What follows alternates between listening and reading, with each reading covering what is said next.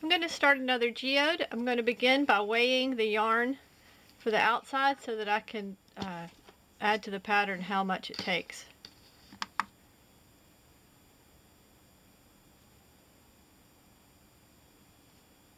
So the starting weight is 28.14 grams. And you see how this yarn is, the ball of yarn is it's kind of a mess. Here's the center of the ball, and the rest is kind of coming apart. This yarn doesn't really like to stay in a ball. That's why I keep it inside of a drawstring bag to work from it so that it doesn't get tangled up. For this cast on, I'm going to leave a long tail so that when I'm finished I can use that cast on yarn to sew through all the layers of the geode to make it sort of lumpy and rocky looking, and to secure everything in place. So a long tail is useful. I would say just go with 18 inches, your standard sewing thread length. I'm just going to guess. Start with a slip knot, and then pick up another needle and wrap 3 times, which is going to give you 6 stitches. I'm going to zoom in and try to knit this. Here's how you knit the Turkish cast on. Now when I say cast on, I'm including this step in casting on. This is not the first row of knitting. This is what I'm calling the casting on. I'm not sure how other patterns do it. Do they just mean the wraps of the cast on? And now I'm losing my attention. Now drop this slip knot. Damn it. Hard to say. Knitting is forgiving enough that even if you knit an extra row at the very beginning, it probably won't matter.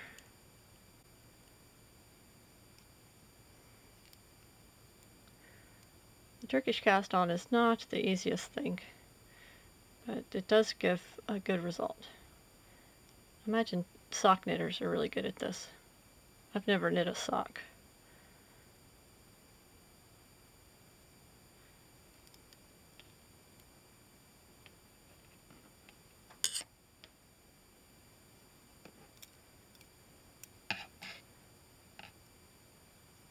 Okay, there's the cast on. The back side of the Turkish cast on with the purl bumps. This is the tail. So the tail is on the opposite side from where you started. So if you lose track and you need to know where the beginning is the opposite side from the tail. The first row of knitting, I'm just going to knit these one more time just to get going. I'm going to knit 2 stitches onto the first needle. I'm going to pick up another needle and knit the next 2 stitches.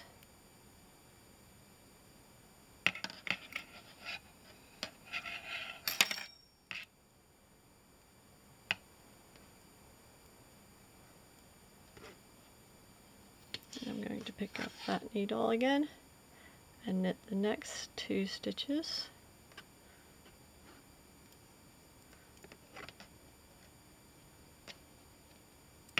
I have 3 needles with 2 stitches,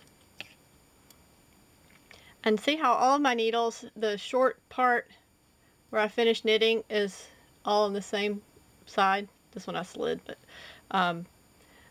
that's how I keep track of which end is which so that my work doesn't get twisted. So the next needle I want to knit, I have to slide the long side up to where I need to knit.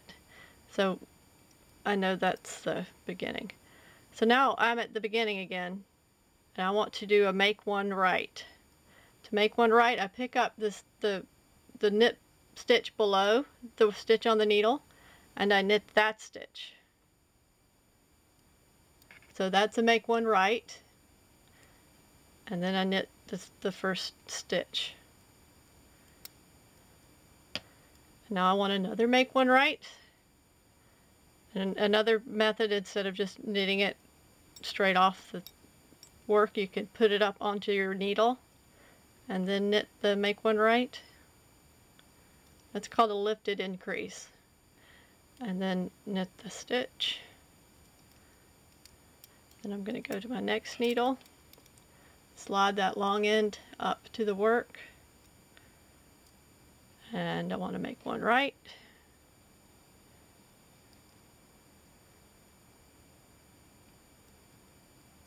And then knit one.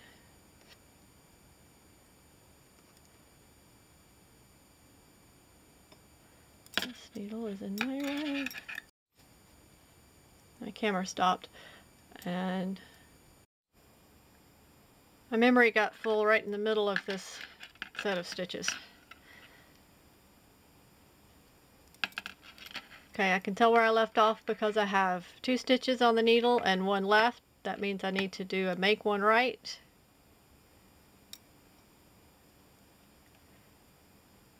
And a knit one. And that's 4 stitches on that needle. And the next needle is this one, and can you see how it's, which end of the needle do I knit from? This is the question. Well, I know that I knit from this one because I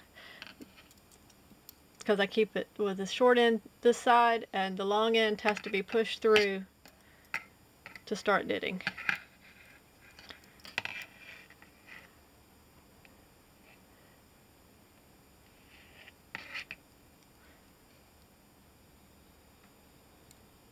I'm using Teflon coated aluminum needles because this is a cotton and polyester yarn, and it's easier for me. But if you're a beginner knitter, you probably want to try a different kind of needle, something stickier, so that it won't fall out of your work. Bamboo, plain old bamboo is probably good. So that's the make one right, knit one, and that's your first increase row. Alright, I turned off the camera and I held the work close to my face like I like to and finished knitting this, but then my mind wandered. How do I know if I've done all 4 stitches on each of the 3 needles, or if I've missed one, or if I've done one twice? Well, let's look at the underside. Here's the tail of the yarn down here by this needle, so that means this is the beginning. So I should have, the working yarn needs to be between these 2 needles, but it's not. It's down here. That means I accidentally knit it. I accidentally knit this one twice because it's the working yarn is in the wrong place. So I'm going to work back and fix this problem. All right, I'm going to knit backwards, just 1 stitch at a time. It's only 4 stitches. To knit backwards, all I'm going to do is put the tip of my needle underneath the stitch with the loop through it, and then just pull the loop out, and now I'm back to the beginning. So I'm going to put a marker, and the next increase, instead of doing a make one right on this side, I'm going to knit. This is the stitch I increased before. This is the new column from the make one right, so knit that one, and then I knit the next stitch. And now to balance all this out, this is the same stitch I increased in before. I increased off to the right, but now I want to increase off of it to the left. So I'm going to go 2 stitches below what's on the needle now. So that's the same column as the first stitch was increased from. So I pull that stitch to the side, and now I see how the correct working leg of the stitch is the back loop, the back side on the back of the needle. So I knit through that. So you want to knit through the leg of the stitch that's to the right, and in this case, the way I picked it up with my knitting needle, it's the back loop.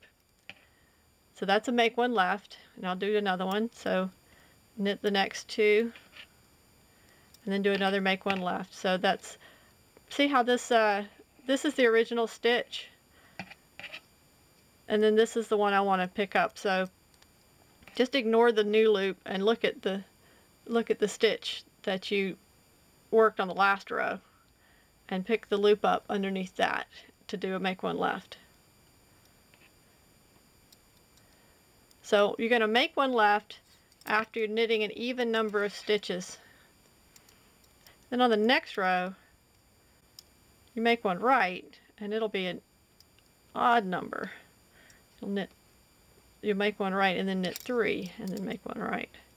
And you keep doing that all the way through the pattern till your geode is as big as you want it to be. I'm in trouble with that one. Okay, that's my stitch. There's my make one left.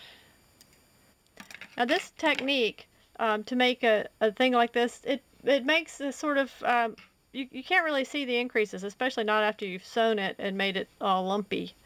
But it just sort of, it's nice and kind of random and evenly knit. As contrast to this little octopus, where I did all make one right. So the little octopus's head has these little swirly shapes to the increases. So this is already 6 stitches bigger than this ever was. And now I'm going to make it another 6 stitches bigger.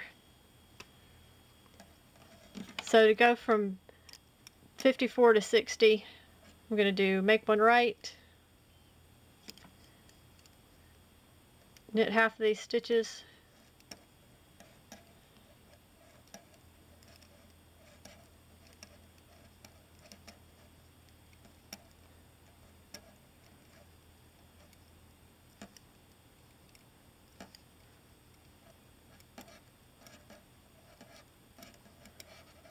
one, 2, 3, 4, 5, 6, 7, 8, 9. 1, 2, 3, 4, 5, 6, 7, 8, 9, 10. Okay, that's halfway. So then I do another make one right.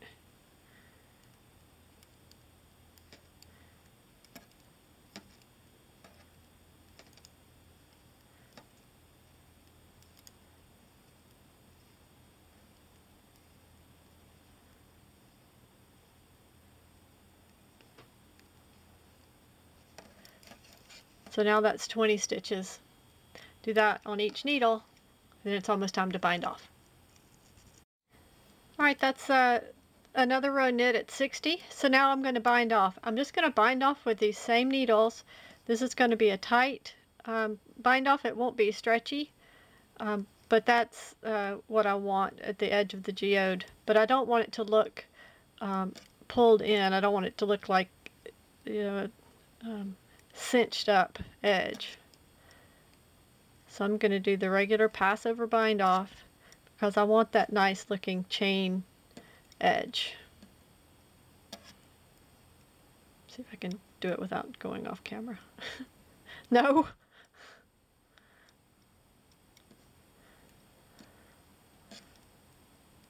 Knitting is a lot of muscle memory, and once you've developed muscle memory that involves pulling your arms closer to you every time you make a stitch, it becomes really hard to hold your arms out the whole time you're trying to knit.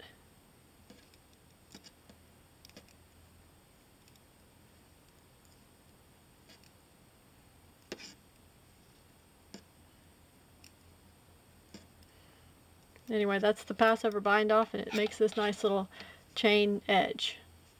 Do that all the way around. Alright, I'm at the last 2 stitches on my bind off.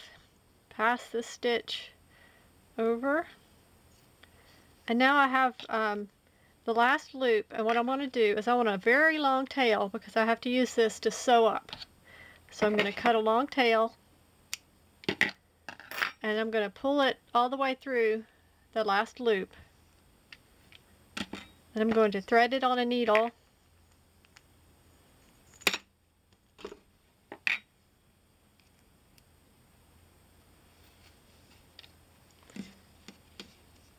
And I want to join my bind off. I want this little chain to go all the way around neatly. And I didn't do it right because I went into the stitch before the one that was passed over. So that didn't look right. So I'm going to undo that.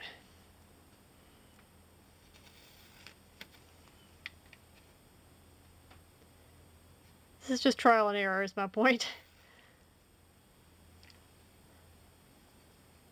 So thread it on the needle again.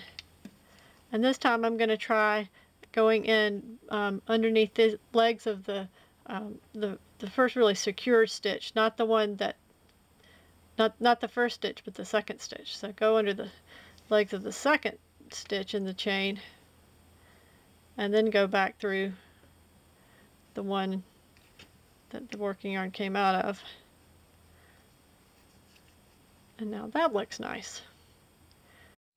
But because that's like any knitting, this wants to curl up, and it doesn't look as cup-shaped as you think it should to be a geode, but that's just because it hasn't been sewn up yet.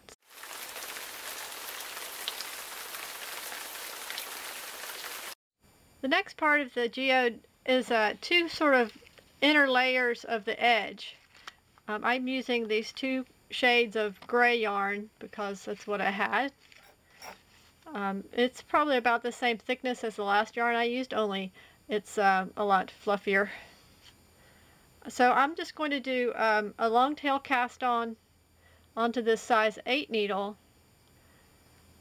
and I'm going to do 6 stitches less than I had when I finished the outside part. So that finished with 60 stitches, so I'm going to cast on 58 in this color, and then I'm going to repeat this whole process again with the lighter color and do 6 less than that. So 60 on the outside, 54 on this one, and 48 in the light color, if I did that right. I have a spreadsheet. Alright, here's my 54 stitches cast on. I like to count 20 and then place a marker. I just stick a needle in at 20 and then count another 20 and then count the rest. And that way I can recount these 20s until I get 20 3 out of 5 times. I'm very bad at counting, but I can always get it right if I just keep checking. So I make sure I have the right number of stitches, and then I want to move these from this big needle onto the same size needle I was working with before. So I go from a size 8 needle down to a size 4, and I want to take these off in multiples of 6. So I had 54, so that's going to be 8 stitches per needle or something like that. 18. 1, 2, 3, 4, 5, 6, 7, 8, 9, 10, 11, 12, 13, 14, 15, 16, 17, 18. I know that this will be 3 sets of 18 because I know that 60 is 3 20s, and I've increased by 2 stitches.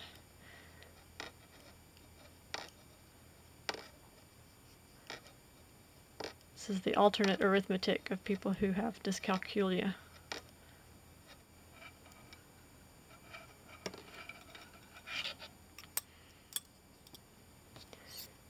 Alright, so I'm done with this needle. Put that away. And I can remember this part, so I've done this part. Now I just want to knit 2 rows and bind off.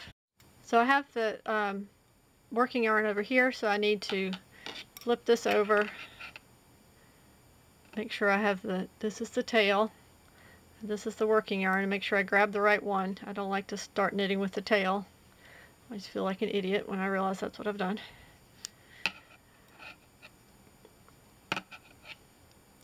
Alright, now is the time to make sure these are not twisted. So I want the bump part to be below the needle.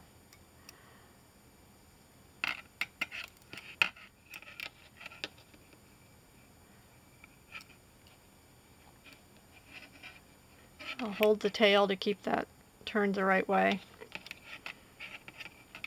Now I just take another needle and I'll hold this tail to keep that needle nearby.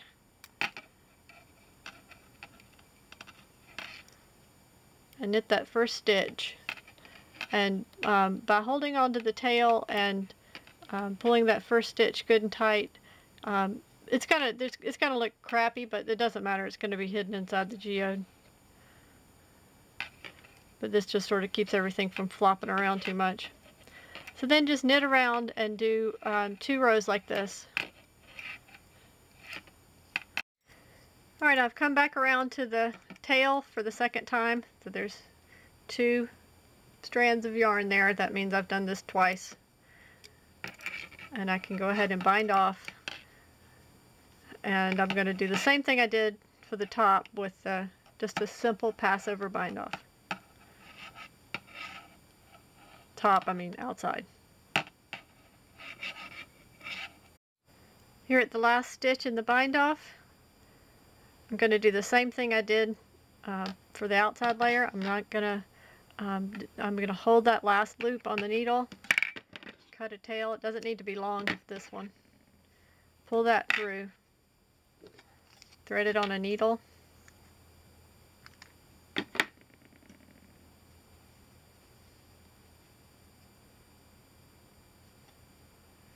Tidy this up because this cast off edge is going to be the most visible part of this little thing I just made. So go under the legs of the second stitch in the bind off, pull that through and back through where this came through. It's going to go through both of the last 2 stitches.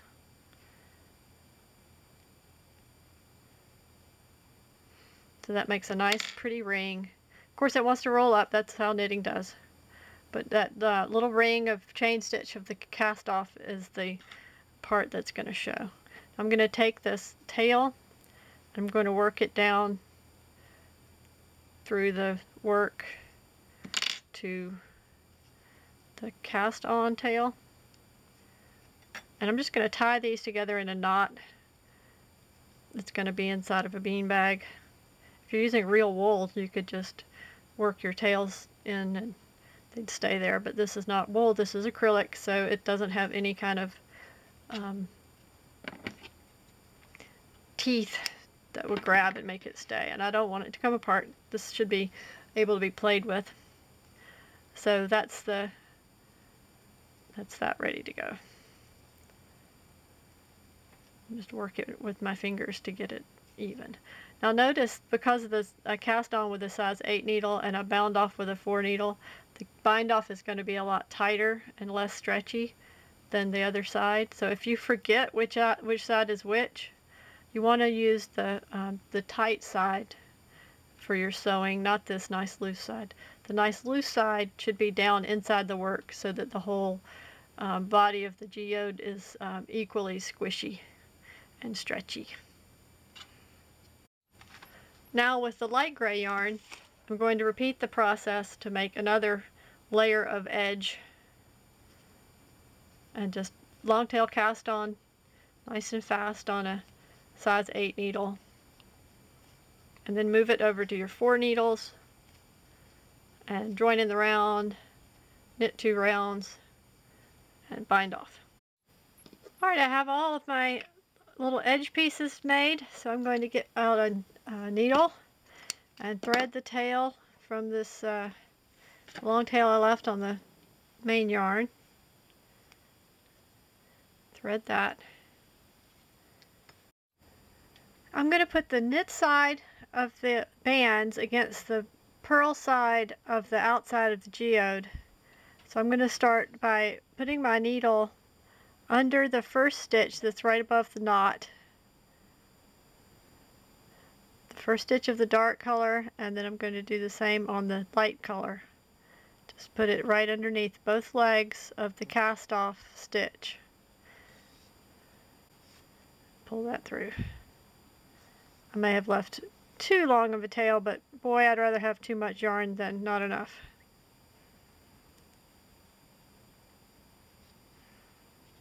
At the beginning this is a little bit tricky because it wants to, you know, it just kind of curls all over the place, but as you go along it will become a little bit easier. And then when you finish, it's going to stand up by itself quite nicely. So go to the next stitch in line and go under both legs of the stitch on that one, and then the one behind it, you want to be sure it's not the same stitch, it's the next one. Go under both legs of that. Then at the front, you want to go under both legs of that stitch. Alright, now what happens at 8 stitches? Remember that this dark gray has 6 stitches less than the shiny gray, and the light gray has 6 stitches less than that, so 12 stitches less than the outside. So when I get to 10 stitches on the outside, I should be at 9 stitches on this one and 8 stitches on this one. So what I'm going to do is, this is the 9th stitch in the front, and I'm going to go through the 9th stitch on the middle, but I'm going to go into the 8th stitch on the back.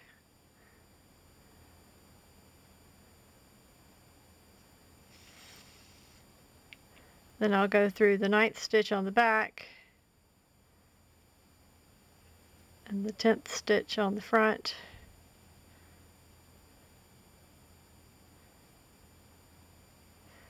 and the 10th stitch on the very front.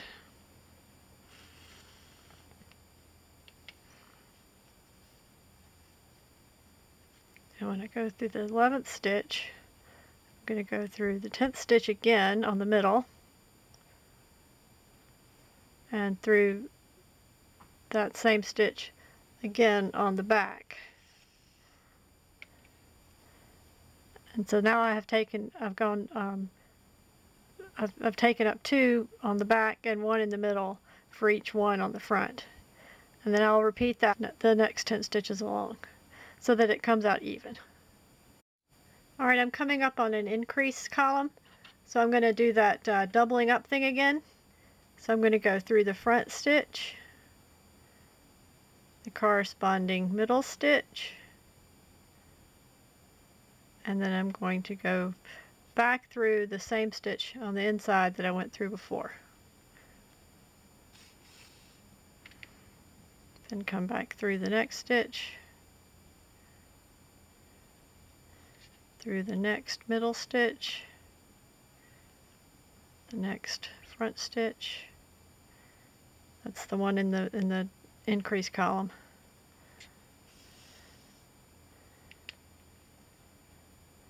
Then when I go back through, I'll go through this stitch again and through this stitch again.